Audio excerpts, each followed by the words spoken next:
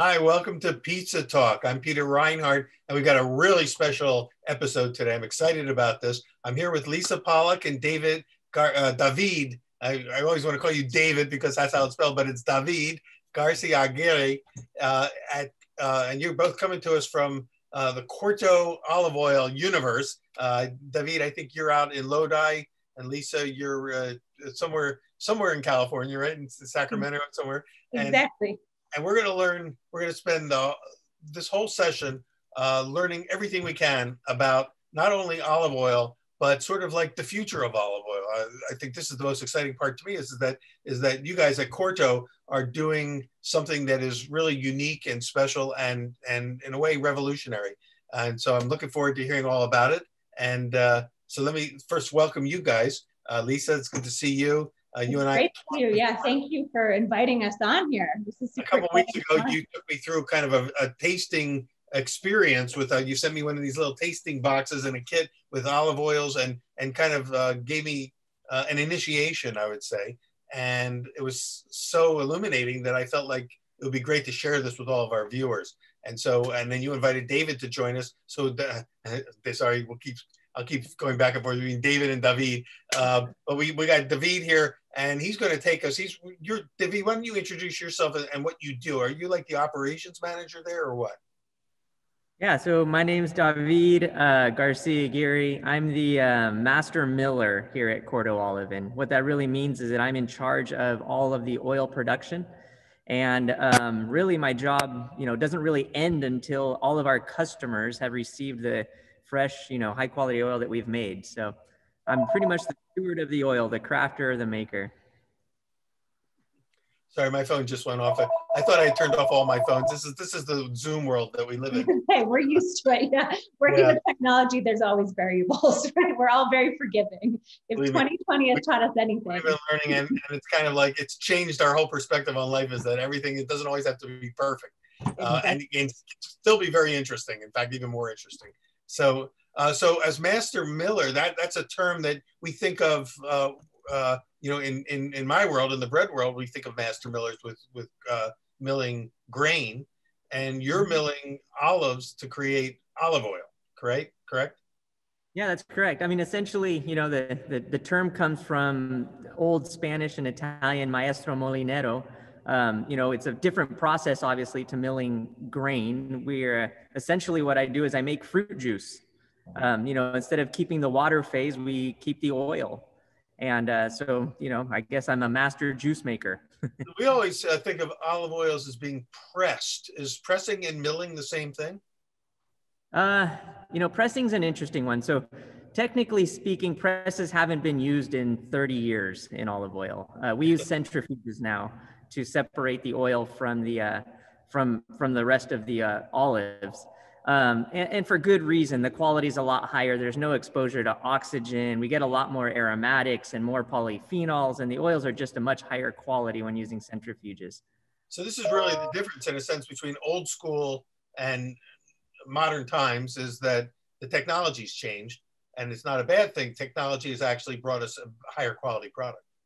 Yeah, that's correct. We don't use donkeys on stones anymore. We have more modern ways of making the product, and it's resulting in feet pounding the grapes down into the juice, right? Are you standing like in the mill right now? And are those vats of olive oil behind you?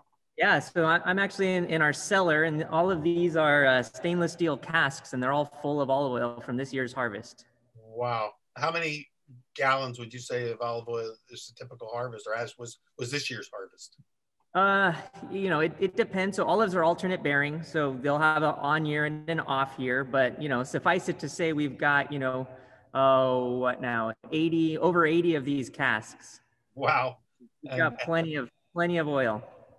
And we're not going to spend a whole lot of time today talking about the Corto company, except that I think it's important for our viewers, especially many of them who are in the pizza world, to know that Corto is a term that's connected to the name Cortopassi, and Cortopassi family are the family behind Stanislaus tomatoes. So you guys are both in the olive oil business and the tomato business. I'm guessing the tomato business came first, right? It did actually. I will spend a little time talking about the family because I think it paints a good backdrop for what's happening in the olive oil industry. So, Corto obviously is was founded by the Cortopassi family about 15 years ago. And the Cortopassis are a multi-generational farming family. It came from Lucca, Italy. I think Amerigo came over in the 20s. And his son, Dino Cortopassi, is really the enigma and the driving force behind the success that Stanislaus Food Products has had and now Corto is having. And really what set Dino apart was, many things, but two in particular, I think, that are pretty relevant now. Number one, Dino has always believed that, in order to have a successful company, you have to have a demonstrably better product. And that means that take whatever else is out there, whether it's tomatoes, whether it's olive oil, and your product has to be better, because at the end of the day, they'll keep coming back to the high quality products. And the other part of that is Dino was always willing, even more than willing, he was always eager to find innovations, innovative ways that not only make you more efficient, but also continue to widen that gap in quality. And, in tomatoes, that was, an example would be like he was one of the first adopters of the tomato harvester, the automated tomato harvester.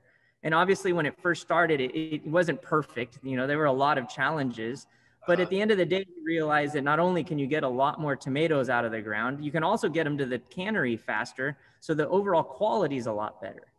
And he saw the exact same opportunity here with olive oil and this new method of planting, which we'll get into, which is really revolutionizing the olive oil industry. It's the first time, I like to say it's the first time in olive oil history that we're able to get fresh, high quality, fall harvested oils into the marketplace at any kind of scale.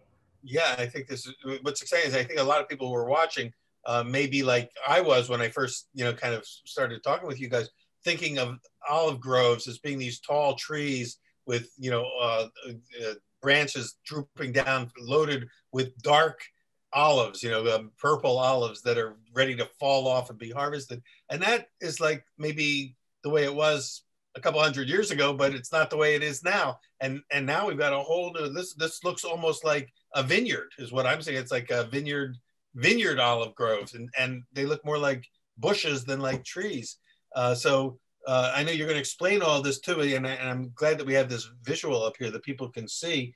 But going back to what you were saying about the business and the family, the ethos of this company really is, it's all about trying to deliver highest quality. It sounds like it's really what's driving the vision of the company.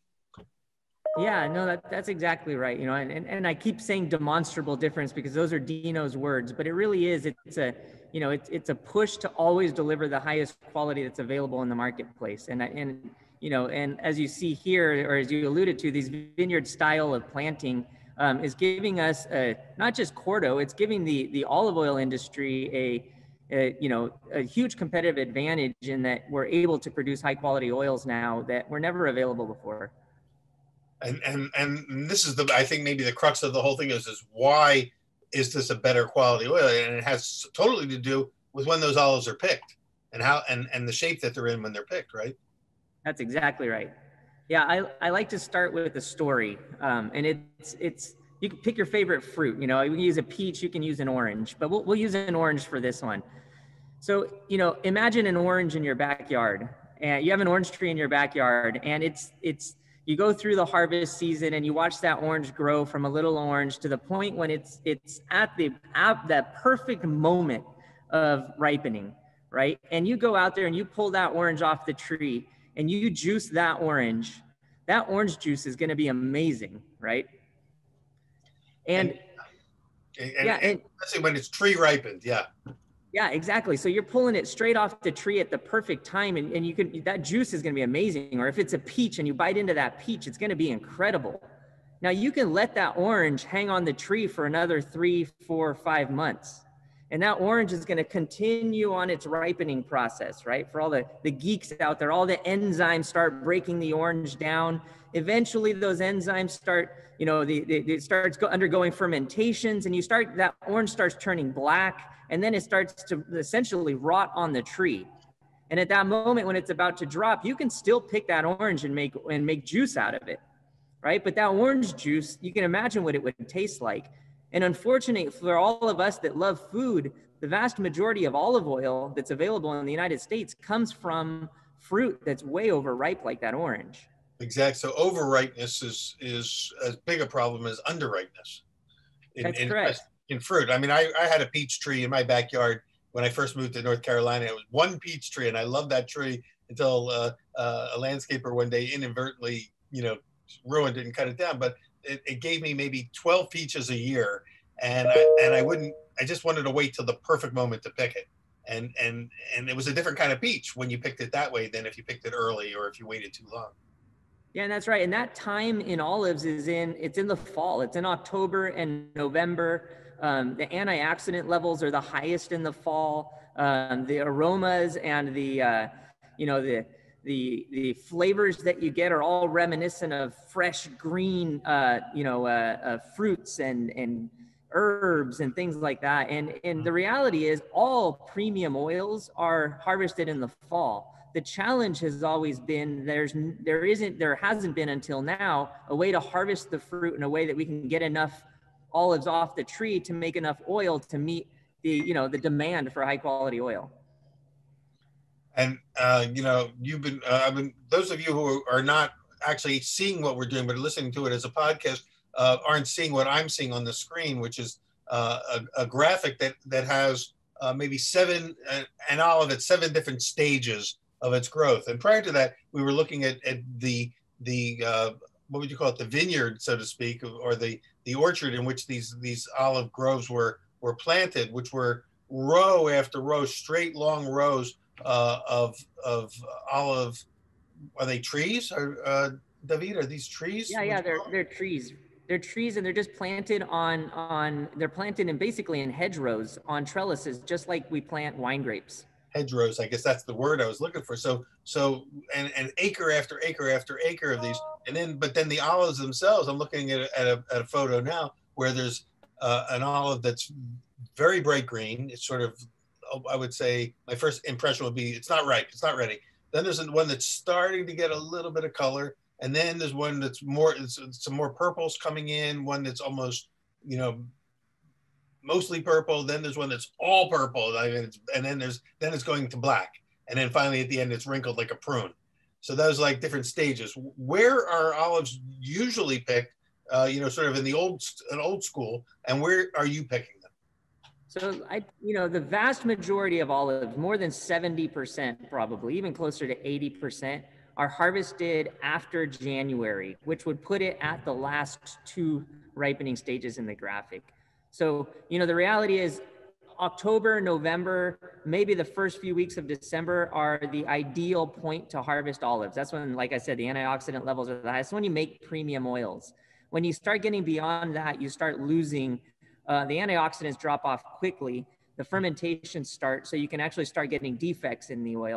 And you get to a point eventually where you can't even make extra virgin oil from those olives. So the olive that the graphic says is the time when you pick them is the second olive on this lineage.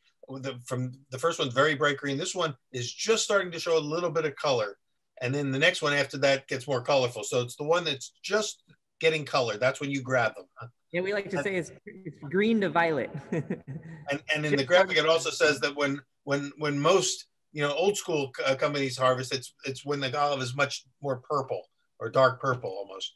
And I guess that's because it's easier to get them off the trees, right? That's right. Yeah. So, actually, do you mind if I take a step back and kind of explain what makes olive oil different and why this is important? Yeah, absolutely. Because I think the context and the backdrop here is really important. Because I think the problem is olive oil traditionally has been lumped into the edible oil category. It's been treated like a fat.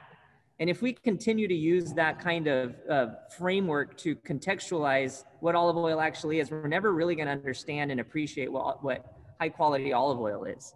And olive oil, what makes it different than everything else is that olive oil is essentially a juiced fruit, right? Every other kind of oil out there, I don't care if it's soybean, canola, grapeseed, nut oils, whatever it is, it goes through a refining process. And the refining process strips away any flavor, any aroma, any color, and it just ends up as a colorless, odorless fat, basically. Yeah. Olive oil is the exact opposite of that. So olive oil is actually a celebration of the fruit itself. So, you know, the better the fruit, the better the quality of the oil. And you know, and we'll talk more about storing oil and the freshness of the oil, because that's the other part of this equation. But for right now, we have to understand that olive oil is juiced fruit, and that's what makes it special. How much of the oil is in the fruit part, and how much is in the seed, or is and is there, you know, an issue there in terms of the quality? No, almost all of the oil is in the fruit. It's in the flesh. There's very little in the pit itself. Okay, so as opposed, and how much of that is juice versus oil? Oh, good question. So it's about, I'd say in olives, about 18 to 20% oil and about 50% water. And does that water have to get somehow dealt with? It doesn't go into the final product, right?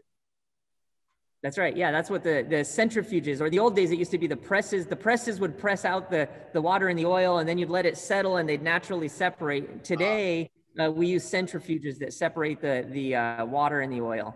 So that way the oil goes straight into its own tank. And what happens to the juices? Well, currently, so once the oil is extracted, once the oil is pulled out, it's called pomace. And currently, at least in California, the pomace is mostly going to compost, animal feed, but there's a lot of untapped value in the pomace. And you know, it's such a new industry, the world of high quality oil at scale, that we're just starting to scratch the surface there.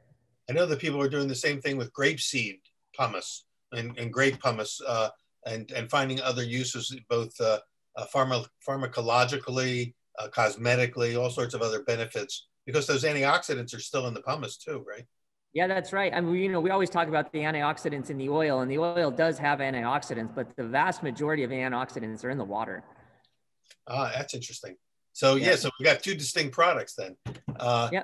Well, you know, this is pretty fascinating stuff, because again, we take it for granted. We use olive oil. We use any kind of oil. We don't really think about where it comes from. We just know that we like this one better than that one. We know that maybe, well, we should talk a little bit, maybe in a bit, about the type of olives themselves and what factor that has in the flavor. But because ultimately what you're talking about is delivering a highest quality flavor components to this functional food, which is oil. Yeah, I think that's what's so exciting. We like to say around here that olive oil is it's the ingredient that farm to table forgot. Interesting. Right? Because you go to any restaurant and they can tell you about every ingredient on that menu, right? They'll tell you about the proteins, the micro herbs, whatever it is they're using. And then you ask them about the oils and they don't have a clue. You just get this like look on your face, like on their face, like, wow, I have no idea. I've never even thought about that. Right. And so our big thing is we want to close the loop on that, because olive oil touches more ingredients in a dish than almost any other ingredient in there. And yet, you know, we don't pay it the service, and we don't use it in the right way yet.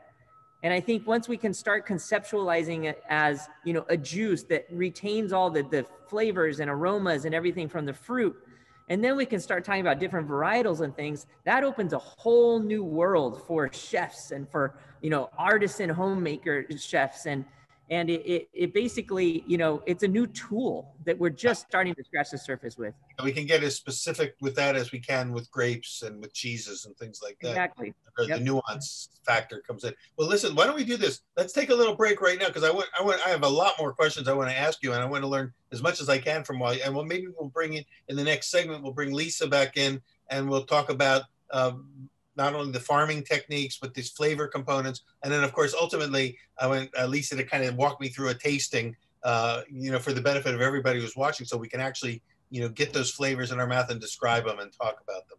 So, David, we'll and all of you hang in there for a second, come back for the next part. We're going to continue on this, I will call it our primer or primer of olive oil, everything you want to know about olive oil. And we're going to continue the discussion in just a moment. Welcome back. I'm Peter Reinhardt, and I'm here with Lisa Pollack and David Garci-Aguirre from Corto Olive Oil. And we're going to continue because we've had a fascinating sort of first round on this, and it just got my wheels spinning. I've got so many questions for you guys. David's been giving us sort of a crash course in the process of milling as opposed to pressing olive oil. And in a sense, these are examples of the different understandings that we have of what olive oil actually is. So David, you were talking about the fact that olive oil really is the juice from a fruit. Is an olive a fruit when you say it's a fruit? Yeah, no, that's a good place to start. So olives are fruit. Surprise, a lot of us never really conceived of it in that way. But yeah, so olives are a fruit. And, technically speaking, olive oil isn't juice, I guess, because juices are, water. But for a context for how to think about olive oil, it works perfectly. We're essentially separate the juice from the oil afterwards, but it's juiced from the olive, so to speak. And how do you do that juicing? What's the process of you said it's not being pressed the way we used to think of, like I think of making apple cider, or apple juice, by pressing apples and squeezing out the juice, but this is different. How do you do it? Yeah, so, it's a relatively simple process. All we do is we harvest the fruit, we rush it to the mill as fast as possible because the time between milling and harvest is a big factor in quality. Then we crush the olives whole. So we pit and everything. We crush them into a paste, kind of like a tapenade. And then we slowly mix that paste for about 20 to 30 minutes. And that allows all the oil droplets to come together. And then we send it into a centrifuge. And that centrifuge separates the oil from everything else. And at that moment, you have the freshest oil possible.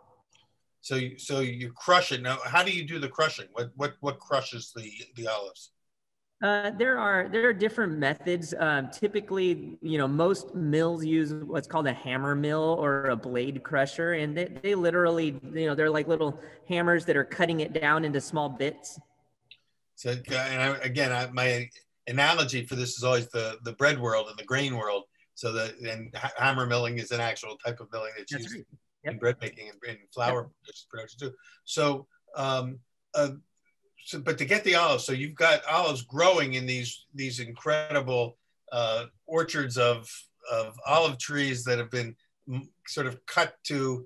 I don't know. I think of it as like these little Japanese trees, so to speak. But because you're keeping them small, and they're growing. The fruit's growing all over the plant, right? And all on the new growth, whatever new growth from this year. That's where the fruit's going to happen.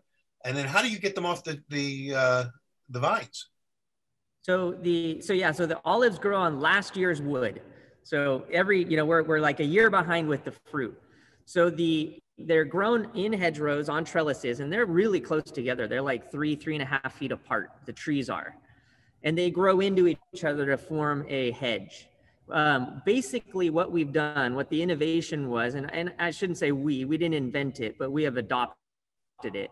What has happened is we've taken a grape harvester, same exact concept, but we've made it bigger. So the harvester will drive over the top of the row, and inside there are little gentle picking fingers, we call them, but they shake back and forth and they strip the fruit off of the tree. It's amazing. And then that fruit goes cleaned up. You're able to do this and get them off the tree at an earlier stage than old school, because the method itself gets them. You're not just shaking the tree; you're actually kind of separating the fruit from the branches. And Lisa, you had I think mentioned something about again this sort of difference. This different approach from I'll just call it new school versus old school. When did all this sort of change? When did the paradigm flip? Yeah, no, good question. I mean, so when we're talking about kind of this new planting style, you can kind of think about it as like, this is something that's taken off in California as like the new world, where it's kind of like, we now have a way to mechanically harvest this fruit in the fall. Because the biggest difference is that when we were talking in the last segment about like, the scale of the life cycle of how that fruit kind of develops in its flavor and eventually becomes overripe, where you get the best quality out of the olive fruit that translates into the oil is when you harvest that fruit in the fall, when it's green and kind of just starting to turn to like this blush violet. And so the harvesting at that point is a little bit more complicated because it takes more force to remove the fruit from the actual tree. And so like in these old world producing regions, generally the trees are planted traditional style. So it's, 15 to 20 feet in between each of these individual kind of larger trees. And they're not cut edges, but they grow up like trees. Yeah. Exactly. And so it's possible to make a fall harvest olive oil that way, but you're going through and you're harvesting the fruit by hand or just using like these rakes and things. So it's a slow and it's laborious process. So those fall harvest olive oils kind of coming from these traditional groves are much more limited in production. And so why it's so exciting to kind of have a way using these hedgerows is that like now we have this machine that helps to assist that process of pulling them off the tree in the fall. So it's a lot faster and a lot more efficient. So what's kind of happened is that if you wait to harvest the olives until they're, much more ripe, then the subcision layer kind of breaks down and it's a lot easier to remove that olive from the tree once it turns black and kind of starts that decomposition. And so what's happened is that, in order to get through all the trees and for kind of an ease of harvest, if you wait till much later in the season, then it's possible to just kind of shake the trunk of those trees and the olives fall off. The trade-off, though, is? The trade-off is you lose the flavor, right? Because if you think about those olives, thinking back to kind of the peach or the orange analogy, we can still bite into that peach when it's ready to fall off the tree and kind of overripe, but you're going to get all these kind of funky fermentations and flavors and things. And that's exactly what happens with the olives. It's a little counterintuitive for us when we use those fruit analogies because we like to think of ripening them to the peak of sugar development. Whereas in this case, we're taking them early, pre-sugar. We're taking them when the flavor of the olive itself is at its peak, of the oils in that olive is at its peak. And that's earlier in the growing cycle. And by the way, earlier you had provided us with some great graphics of seeing the hedgerows and seeing, even the plants in the mills. But for people who are not able to watch this, people can access this on your website, right? You've got a lot of great videos and photos there where they can see the things we're talking about, right? How can they get to the website? Yeah. What's the best way for them to get to the website? So if you just go to, it's Corto, CORTO-olive.com. And then on the landing page, you'll see, check out our fall harvest. And we have a new portal with videos. So you can really walk through and see all of this process in action, which is really cool. So I encourage everyone to kind of check that out.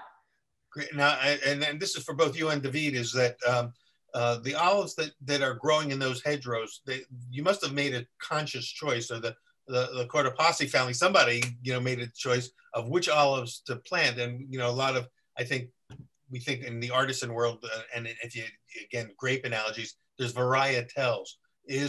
Are your olives a particular varietal, or are they a blend of different kinds of olives, and how are those choices made? Yeah, so we typically in this method of planting, the three dominant varietals are Arbequina, Arbesana, they're two Spanish varietals, and a Greek varietal called Koroniki. And the reason they were chosen is because they're low vigor varieties. So if you imagine in a hedgerow, you don't want the trees to get massive. So those three varieties lend themselves well to this planting method.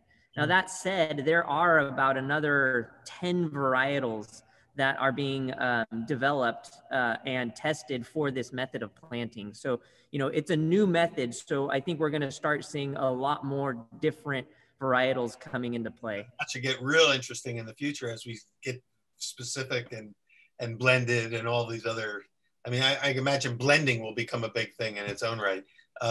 This method that you're using at Corto, you said you didn't invent it. Where else in the world is this being used, and where was it pioneered?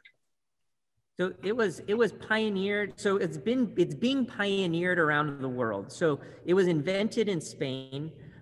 It wasn't adopted readily early on in Spain. It was mostly adopted in California, Australia, South Africa. Chile is a big adopter. and now is being planted extensively in Spain and Portugal. I think the writing's on the wall. Everyone sees that this is the future of olive oil. So we're starting to see a lot more of this planting happening around the world. And I would imagine because it's so intensively planted, that the yields per acre must be much higher than the old school method. Yeah, that's true. You know, we have one of our family growers once made a comment that really stuck with me. And he said, you know, in agriculture, it's rare that you have an opportunity that makes yields and quality better. And when you have that opportunity, you have to go all in. And I think this is one of those opportunities. This is really because it's very counterintuitive. Olives are very different from grapes or even from wheat. Yep. Lisa, I was just going to add something that's like the most exciting part about this is like what it's really opened up is that it's opened up a way that we have fresh olive oil more available right now. Cause it's like, you know, for me, like I grew up on olive oil that now I recognize was not fresh at all. And this concept of fresh olive oil was super foreign to me. Like I even kind of, how I fell into the industry was working on a farm where we're harvesting the olives, which like first that was a learning because I didn't even know olives grew on trees. Then we take them into a mill and it's like, you know, there's all this buildup to taste this olive oil. I tasted it in the first sip, you know, it was peppery, it was kind of bitter. I was just confused because it was unlike any olive oil I'd ever tasted, you know? And so I think that's the most exciting part is just that like, it's raising the bar because now we have more of this fresh olive oil available. Right. So it's changing chefs and home chefs, you know, changing our palates to appreciate this flavor and really kind of integrate it into the food, which is the most exciting part. Well, it is, but I want to go back to this facet of being able to grow more intensively and yet, and what sounds like in a more sustainable manner. What are the benefits of this method in terms of the earth itself, you know, and because usually when you think of intensive growing, you think about depleting the soil and you think about, you know, like, you know, sucking up tons of water, you know, what are some of the other differences in this method and in olives that differentiate it from all the other kind of farming that we associate with? Yeah, and a great question. You know, I think from the outset, when we saw this method of planting, we weren't thinking, you know, Corto is going to be big. We were thinking we can establish a long-term California industry. And sustainability is a big part of that. You know, right now in California, we have over 1 million acres of almonds planted. And olives use, you know, less than half of the water. And I think that's being generous to almonds that almonds do. They use less water than grapes even. The other really interesting thing about olives is they're evergreens, right? So they have leaves on them year round. So olives actually are a carbon sink. The IOC, which is the International Olive Oil Council, released a study a couple of years ago where they found that, you know, for every 2 acres of olives that are planted, and they were looking at traditional, with intensive, it's even better. You know, for every 2 acres that are planted, you're essentially absorbing, you know, 1 person's carbon footprint per year.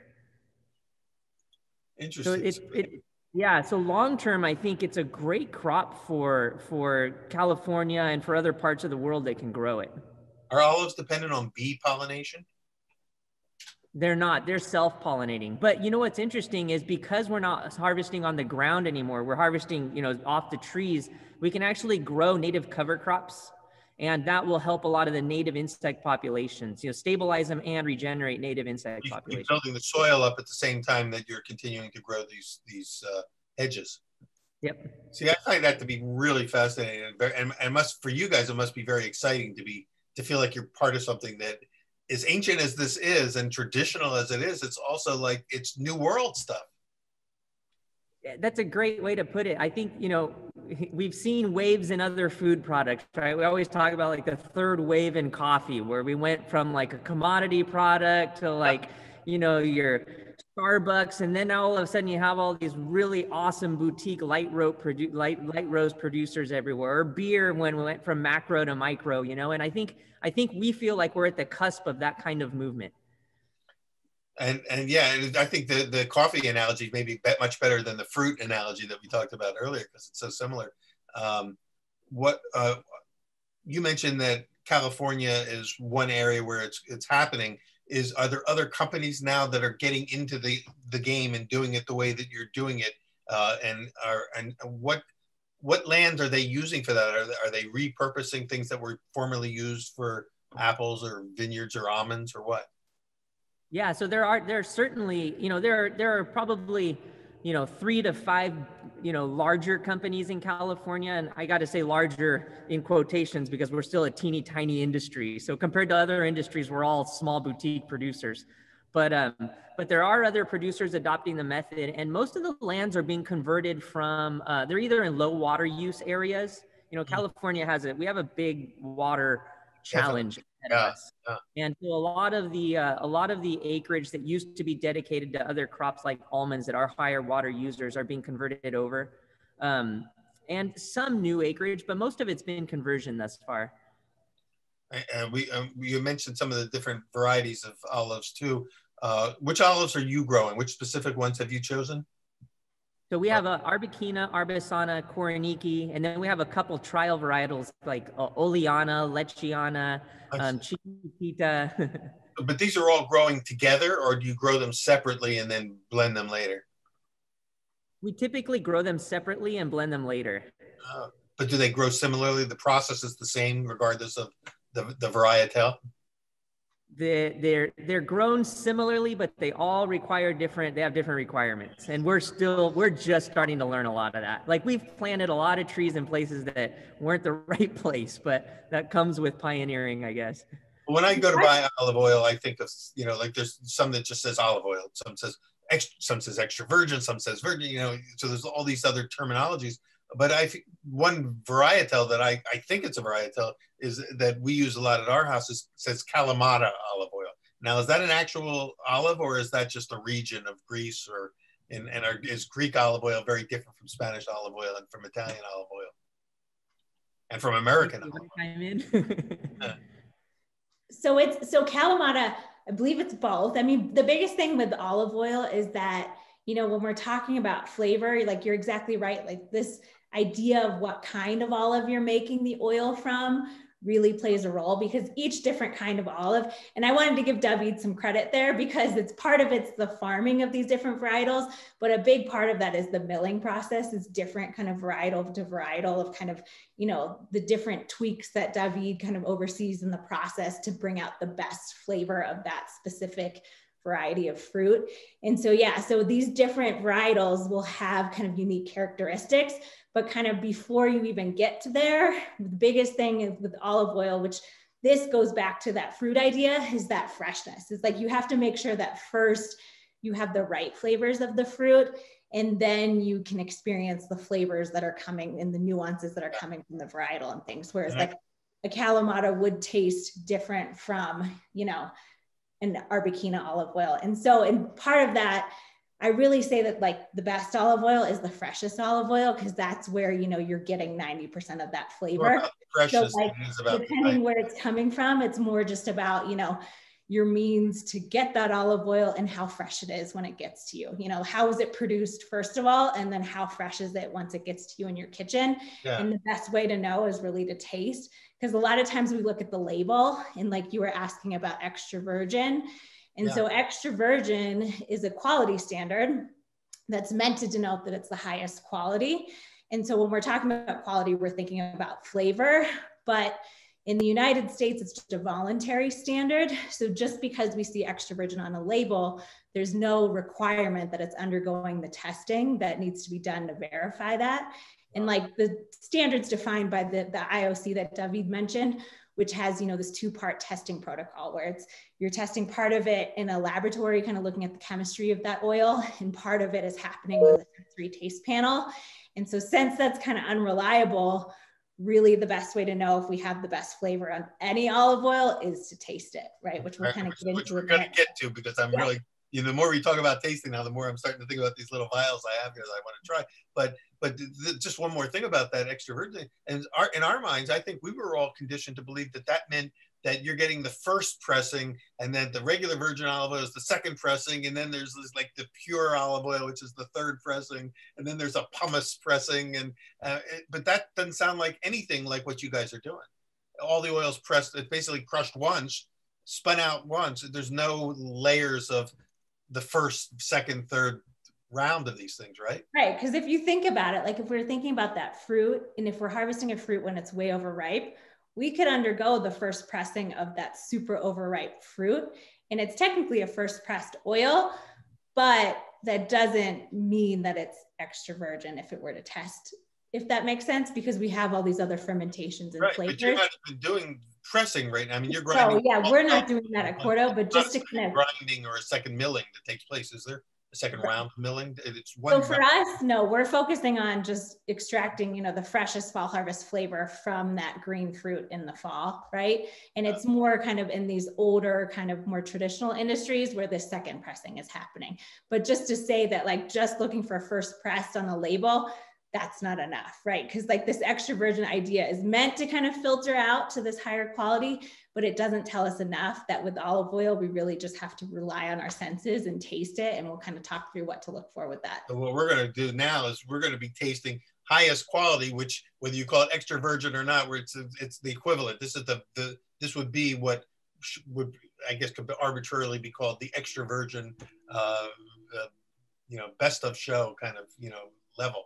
So why don't we do this? I'm excited. I think it's time to do some tasting. Unless there's anything else that I forgot to ask you or that you want to add to our conversation here, I think it's time to move into tasting. And what I think we ought to do is sort of take a quick break. I'm going to cleanse my palate. I'm going to get ready. And then I'm going to have Lisa have you guide me through a whole tasting that I will do virtually for everybody else who's watching.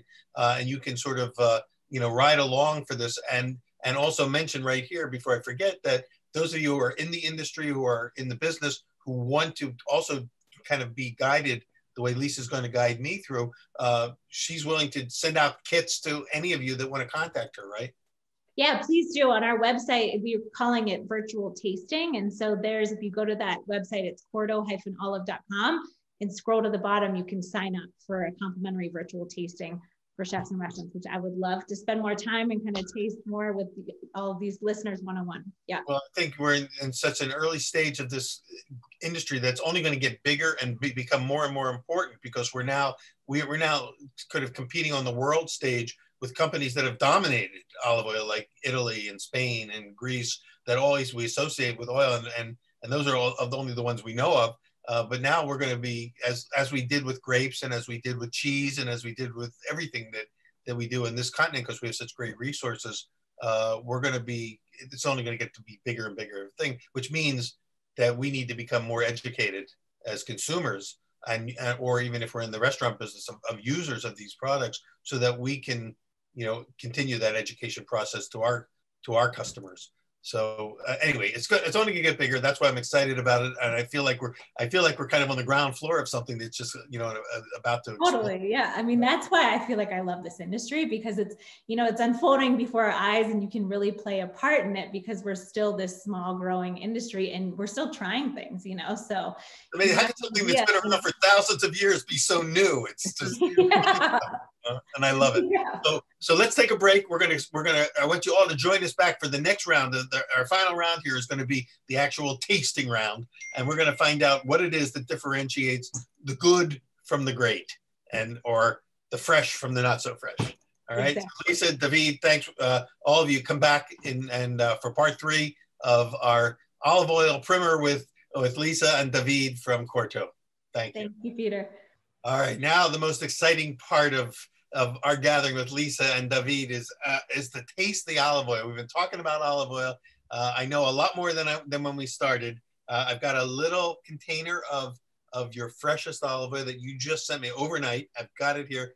Now I want to know, how do I appreciate it and know the difference between this and everything else I've been eating and assuming was pretty good over the years? Absolutely. And I mean, that's the biggest thing, is we've been talking a lot about, you know, how we make this olive oil, but, you know, let's get to the kitchen, and we're using the olive oil with our food, and we're using it as an ingredient. And really it's like, well, how do we know if I have the right flavors in my olive oil, and kind of what am I looking for? So like in our initial discussions, I'm just going to share a visual real quick here. We were talking about how the olives are actually a fruit. And so I just kind of want to reiterate that. And so I've just popped up on the screen an image of this bowl of these olives, which when we're talking about grapes, there's these beautiful green grape-like Exactly. Yeah. They olives. look a little bit different than kind of what we think of when you're picturing like a table olive, right? Because Yeah. we talked about, the time of harvest of that fruit. Thinking about when we talk about olive oil, we want to think about it as like the juice of this fruit, in the sense that, the flavors that we're tasting in any olive oil, they're flavors that are originating in that fruit. And so when we're thinking about kind of how do we find the best flavor in olive oil, we need to really kind of focus on this idea of the freshness. And the freshness kind of has two components. It starts with that fruit, whereas like when we're talking about getting the best flavor out of an olive, the time of harvest is very important. So we want to harvest the fruit when it's, green, just starting to take on a little hint of violet, which is in the fall for us in California, like October, November. And so kind of with any olive oil, first we want to know that we've captured those fresh flavors from the fruit. So what you're seeing on the screen here is a Venn diagram where we have two circles. So the first circle is this fresh fruit. So that's kind of our first part. Then the other component of this freshness, because when we're talking about freshness, that really is the equation that's lending itself to the flavor and the quality. The other piece is the freshness of the oil itself, because oil, degrades if it's exposed to light, air, or heat. So the storage and kind of how we're protecting that olive oil is kind of the other component. So we need to kind of know if the oil that we're choosing is fresh, meaning that it first kind of captured those fresh flavors of the fruit and it's still fresh because it's been stored and protected. And how do we know if we have that? Is really by tasting it is the most reliable way to do that. So that's but when it's not fresh, I mean, the opposite of fresh would be what, rancid? Would rancid be sort of the other side of the equation that we don't want to go to? That's exactly right. Like any oil, when we make it, it'll be a fresh oil, and we'll also have the fresh flavors if we harvested the fruit at the right time. But if it's not stored properly, I mean, I've done experiments where it's even 24 hours where, I put the olive oil in a clear glass container and I put it up on my roof. I have a lot of time on my hands, but I put it up on the roof, and let it sit in the heat and the sun for 24 hours. Yeah. And it's shocking because over time, the light, air, and heat will kind of turn an oil rancid, but it can happen really, really quickly. So we're kind of looking for both things. With wheat, with whole wheat, for instance, they say you should try to use it while it's still pretty fresh, but certainly not any older than say a month or 2 months. But you have a little bit of buffer time before it kicks over from sort of that sweet, pure oil. And when we say that whole wheat's gone rancid, it's because the germ or the oily part of the berry has gone rancid, not the starches and not the bran itself, but the oil. So here we're talking about oil as the dominant thing that we're looking for, as opposed to sugars and right. starches. We're talking about oil. And right. So the rancidity factor here can be very dramatically fast. It can be very, and I find that rancidity is a very mobilizing word because nobody wants to be using a rancid oil in your food, and especially not in food that you're serving to others, So it's worth kind of, really it all starts with tasting. It's like, that's the thing that we all need to get into the habit of, which was weird to me when I first got into this industry. I'd never poured myself a glass of olive oil to, take a sip of it before, but really you just need to kind of get in the habit of tasting your olive oil, and we'll kind of taste together to talk about what we're looking for and how we can really tell if that oil is fresh, because that's where all the flavor lies.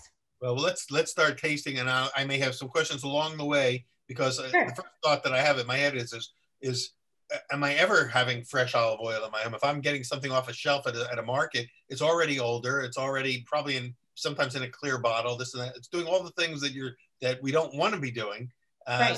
So maybe I've never had freshly pressed olive oil before. Well, let's see, and let's make sure that I bet you're going to have some right now. Right. So I've sent you ahead, a little bottle of some of our, fresh olive oil, which we've, harvested in the fall. Yep. And we're using a cup to taste it. And so we're using, it's a clear cup with a lid. If you're at home or if you're in your kitchen, kind of at your restaurant, you can use whatever's available. A shot glass totally works. A wine glass, these little kind of plastic ramekins work well. And so what we have is a cup so that it fits into the palm of our hand. And then we also have a lid, and there's a reason for that, which you can also kind of just cover it with your hand. But basically when we're tasting an olive oil, we want to kind of perceive the aromas and the flavor of it. And what we're doing is we're thinking back to that equation of kind of the freshness, and that we really first want to capture those aromas of that fresh fall harvest fruit. So that's kind of what we're looking for first. So when we're going to taste it, I'll swirl this cup in my palm.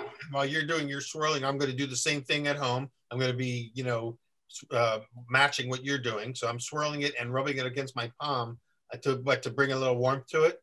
Exactly. Yeah. What we're doing is we're using our body heat, and that's helping that olive oil to bloom and kind of open up and release more of those aromas, which then that's why we have the lid, or that's why we have our hand, over the top of this cup, is it's keeping those aromas in. So then when we're ready to smell it, we get this burst of that first. So for those of you who are watching or listening, I'm going to try to share my experience with you so that you know what I'm going through. And then you can contact Lisa so you can go through this directly yourself. Exactly. Also, and I mean, some oils at home. If you're at home, if you're in a kitchen, just grab any olive oil that's handy, and just kind of follow along, and we'll describe what we're looking for. Just see if you're kind of picking up something similar in the oil that you have available. Okay. So I'm going to go ahead and smell. Take off the lid and put my nose right in. So I'm going to take off the lid, and I'm going to hold the cup right up to my nose, and I'm going to inhale deeply. And I'm going to think about kind of what I'm smelling here. When I smell this oil, I mean, I'm immediately kind of transmitted outside into like the garden, or it's almost as if I'm kind of walking through those fields, right? Because this is like, when we're talking about that the oil is the juice of the fruit, we're capturing all those aromatics from the fruit. That's what we're smelling here. This is what we'll call like the fruitiness of an olive oil. And it should be something fresh, something green, something vibrant, right? That's like something that would grow in the garden, whether it's kind of grass, herbs, fruits, or vegetables. Definitely getting green right off the bat, and herbaceous, and almost, I'm even getting a little peppery. For sure. And there's kind of like, I really kind of pick up some tomato in this oil. That's kind of like a real fresh, almost like the vine on a tomato. And I mean, like this oil that we're tasting specifically, it's a blend of 3 of the varietals that we make, so we're picking up little nuances from those different olives. Yeah. Any oil, to know that it's fresh in general, you just want this bright green burst of that fruitiness kind of coming through initially on the nose when you smell it. Just as you apply words to these aromas and name them, then it starts to make sense, because you smell it. You don't, and this is like what you do with wine tasting as well, is you're looking for the berries or the melon or the this or that, and so, but we don't always have the vocabulary to connect the dots. So what you're doing is connecting those dots. And as you said, tomato, then I went, oh, that's what I just picked up. Totally. And this is why it's so much more fun to taste. I don't know if you've ever sat at home tasting olive oils or tasting wine and then tasted in a group. It's like, I always appreciate tasting with someone else, because it's like half the time you're like, I know what that is, but I can't put my finger on it. And then somebody says, smell it. And you go, But for those who are doing it alone, when you sent me the kit with the oils, you also have a little booklet that helps you to start making notes, and I write these things down so that you can create your own, each person can create their own equivalencies, language equivalencies, and analogies and associations.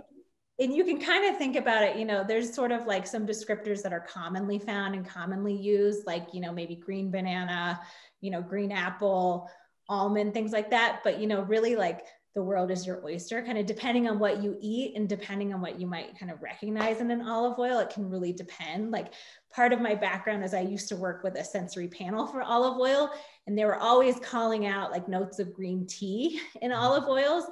I didn't drink any green tea, so it was kind of like I was always searching for this green tea. It's like, I'm never going to find it until I recognize what green tea kind of has. Green tea, yeah. I do the same thing with wines. I'm always looking for the cherries, the cherry, the Bing cherry flavor, And it took me a long time to find out where it was and which wines had it. Right, because those Bing cherries, they're not always readily available. So kind of back to this oil that we're tasting, kind of the freshness. Yeah. We've got kind of this first burst. That's our first clue that we have a fresh oil, and that's what we want kind of in any olive oil, is that kind of fruitiness right on the nose. So then let's go ahead and taste it. And so you just said something there. Does that mean that if the oil's not so fresh, then I'm not going to get that burst of verdancy that I got from this one? That's right. Yeah, you won't you'll basically find that there's almost no aroma. So it's pretty flat. And that's kind of showing that it, you know, the oil could potentially be old and it's starting to oxidize and starting to turn rancid. Or you could kind of pick up some other aromas, which are aromas that translate to something that's we're not looking for in olive oil, which is the most common thing. Like, you know, in the US, we haven't had a traditional source of fresh olive oil. So like largely, you know, what I recognize as olive oil until I kind of fell into this industry was oil that was made from fruit that was much, much overripe by the time it was harvested and made.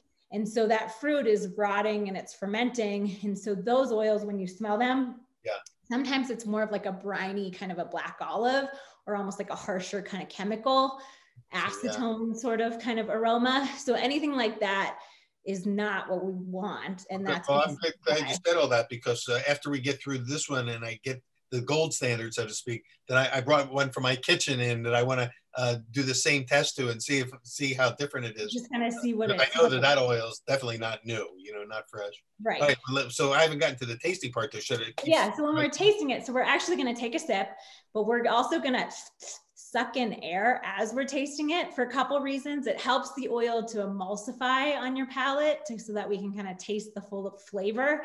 And it's also, as we're doing that, we're also kind of forcing some of those aromas up into our nose as well as our palate, because a lot of these fruitiness and the flavor, we're getting kind of the aromatics and we're getting the texture and the flavor on our tongue. So we can go ahead. The olfactory experience. Exactly. We were talking earlier about that we experience taste and flavor, but 80% olfactory and maybe 20% on the actual tongue itself. Exactly. So we can go ahead and taste it and pay attention to what you're tasting and also the texture.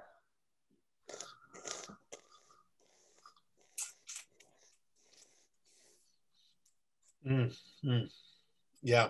So I'm slurping, I'm hissing in air, and again the flavors are changing right in my mouth as and in my, not just my mouth, but up in my sinus cavities as I'm breathing it in. Yeah. And I mean, like, so I'm tasting like even more of that fruit that we kind of were getting that first burst when we smelled the aromas. I'm getting more kind of notes of like a green banana now, you know, it's really kind of coating my tongue.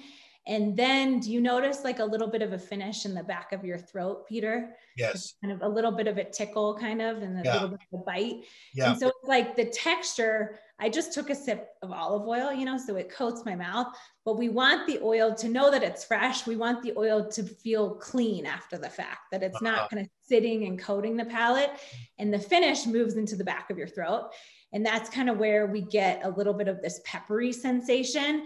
Yeah. And that peppery is kind of something else that we're looking for as an indicator that that olive oil is fresh, because that's coming from these antioxidants that are naturally occurring in those olives.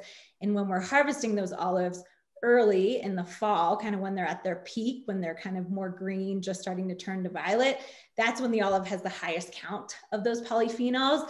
And so that translates naturally into the olive oil, into that kind of peppery sensation, which, you know, the first time I experienced that, I thought something was maybe awry with the oil.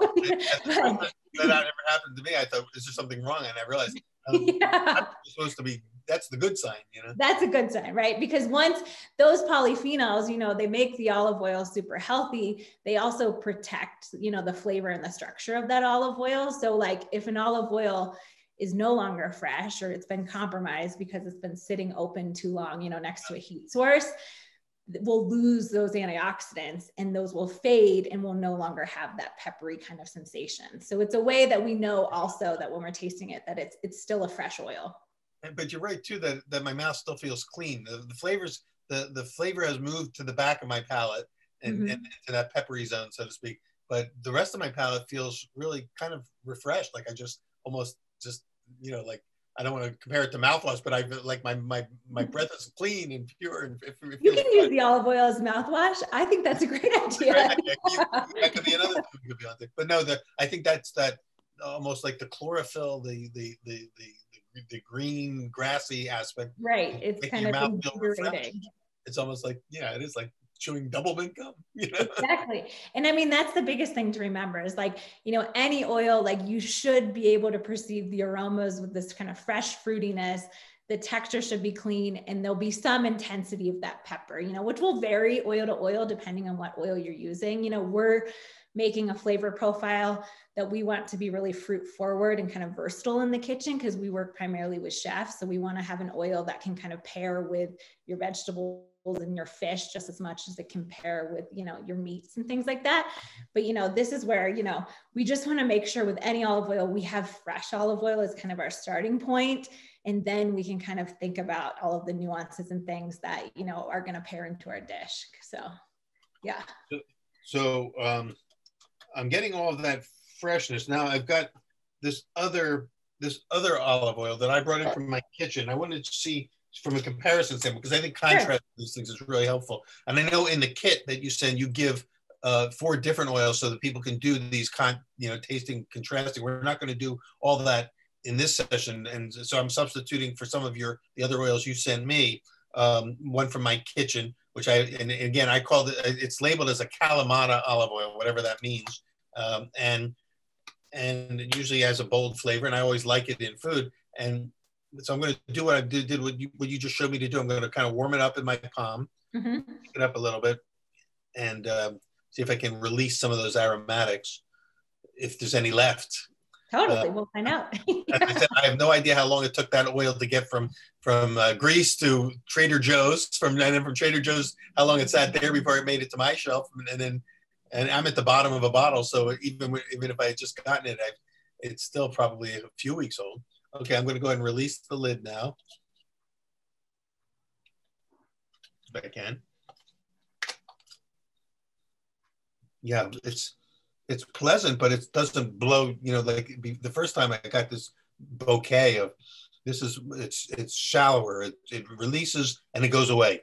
It doesn't right. A little bit subtler.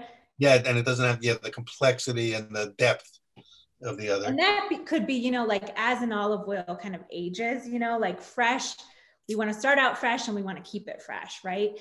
Any olive oil will kind of slowly oxidize over time, you know? And so part of that process, if it's partway through and maybe it's not 100% rancid quite yet, you'll notice that those aromatics, as long as they're fruity, you know, we know it was made from a green olive to begin with, but they'll begin to fade before, you know, when an oil fully oxidizes, you're not going to get those aromatics. And then in other senses, sometimes we get aromatics that are coming not even from the fruit, from other things. Right. So even from the best of the olive oil, if it's not as fresh, it's not going to be as good as when it was fresh.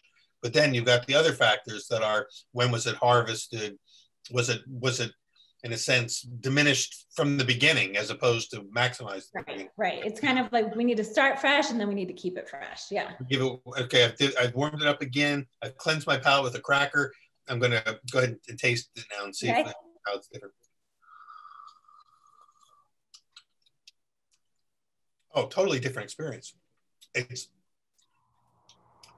First of all, there's not much complexity of flavor. There's one little burst of flavor. Mm-hmm. It almost feels like it's coating my tongue. Really? Yeah. I'm not getting any, well, I'll give it time. There's a slight bit of the peppery quality that you talked about, but not much. Yeah, it just feels flatter. I guess that's the best word. Yeah, I would say that's a great description, is you just lose this dimension. Like I think of it as like, you want an olive oil to kind of dance in your mouth. You know what I mean? You want to be taken through this ride, you know, where we're smelling it and then we're tasting all these other aspects and then we're finishing with this pepper. Yeah. And as an oil, you know, begins to oxidize, or if it's already rancid, we lose all of those notes and it becomes very flat and it becomes heavier. I mean, the biggest indication if an oil has become rancid is the texture. That's kind of the first indication. And that's, you'll notice, is like, you know, when we're talking about a fresh oil is very clean, you know, you're going to taste the opposite if an oil is not fresh. It's going to feel really heavy, like you were describing, kind of greasy, and it lingers. It kind of stays around, and you may be starting some of those flavors of rancidity, which stick with you because it kind of has that thicker texture, which tastes kind of like waxy crayons or like wet cardboard, or, you know, if we've ever had stale walnuts, those are things that we don't want in an oil that show that it's, you know, it's gone rancid. Well, fortunately, it's not nearly as vibrant as the first one.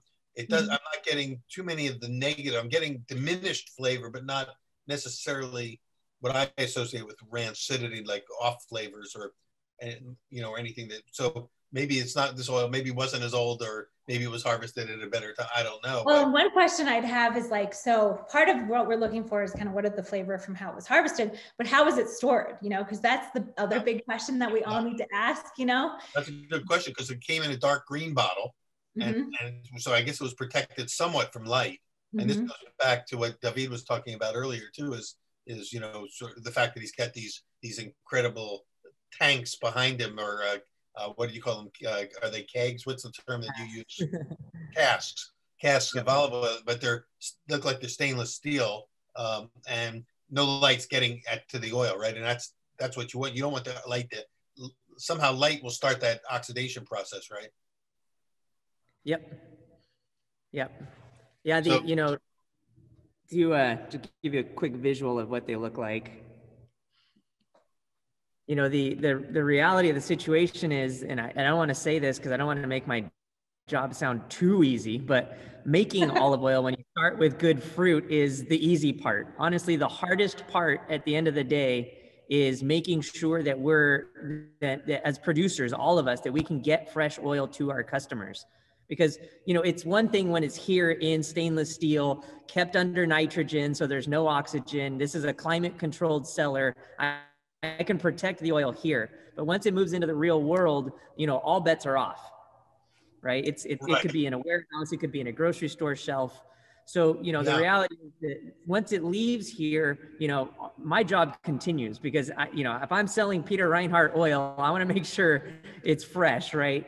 And so, we have to think the process all the way through to the shelf and all the way through to the kitchen. Yeah. And in some ways, again, very different from wine, where sometimes longer in the bottle is good. It takes time for all those flavors to emerge, where with oil, sooner is better. So. That's right. Yeah. It's juice. I mean, think of it like juice. Yeah, exactly. Well, this has been illuminating and, exciting. And again, I want to remind everyone who's listening or watching that it doesn't have to be vicarious for you. You should contact Lisa at Corto, and is it through the website? Best way to reach them is through the website. If you go to the website, so it's Corto, CORTO-olive.com, scroll to the bottom, and right now it's just open to kind of chefs and restaurants. And basically you can sign up we'll send you a kit, and we'll set up a session for a one-on-one kind of tasting through and talking about, having the experience of tasting and recognizing that fresh olive oil. And that's the biggest thing, is like taste your olive oil at every opportunity and kind of continue good and bad, right? Because we learn things from both of them. And it's really, tasting first that flavor of the fruit, that it was harvested in the fall to kind of capture that flavor, and then that it's also been protected from light, air, and heat by kind of looking at how the oil is packaged and kind of thinking about where it came from and kind of how it was treated throughout that process. David, you're in the cask room, and I know when I go to a winery and I walk through the cask room, I mean, part of the experience of taking a wine tour is the aromas and the aromaticity of what's it smell like? What are the aromas like when you're surrounded by casks of olive oil, or are they so protected that you're not getting any of that aroma? Yeah, great question. So I don't get any aroma, and there's a good reason for that. So we all know now that light, heat, and air are the enemies of olive oil. And one of the ways we keep the air away is to inject nitrogen into the casks. And we used to bubble it through the oil to get it up into the head space, and it would protect and kind of encapsulate the oil. But what we found was that the cellar room smelled really good when we did that. And it occurred to us that when we were doing that, we were losing a lot of the valuable aromas that we, worked so hard during the harvest to get into our oil. So we've changed our procedures now, and we're able to keep them all sealed and captured in the oil. And not, a friend of mine calls that volatilizing the aromaticity. Exactly. You're giving it away for free, and that's right. It's great when you're walking through, but how many of your customers are going to get to walk through the cask room like that? Right. David, I just wanted to ask, David, do you have the packaging handy just to kind of show? Oh yeah, I do. How the oil comes to the kitchen? Yeah, because how do you package it is a big question. This is something else that we don't talk about a lot. Is we now know light, heat, and air are the enemies of fresh oil, right? And the reality, and there are numerous shelf life studies that show this, the best package actually to keep fresh products fresh, not just oils, but juices, wines even, is actually bag-in-box. Because bag-in-box does exactly what we do here in the cellar. Light can't penetrate. It has a bag that collapses as you dispense it, so air never hits the product. And the cardboard can actually act as an insulator as well. So yeah, it is a the only way I would, if I'm trying to sell Peter Reinhardt fresh oil, it's the only way I'm going to give it to you. Well, now that, so what about people who want to get it? Is it sold only to the industry now? Is it food service, or is it consumer? Is it a consumer product, or, you know, how widespread is it? So the yeah, bulk. So we are. Go ahead, Go ahead, Lisa.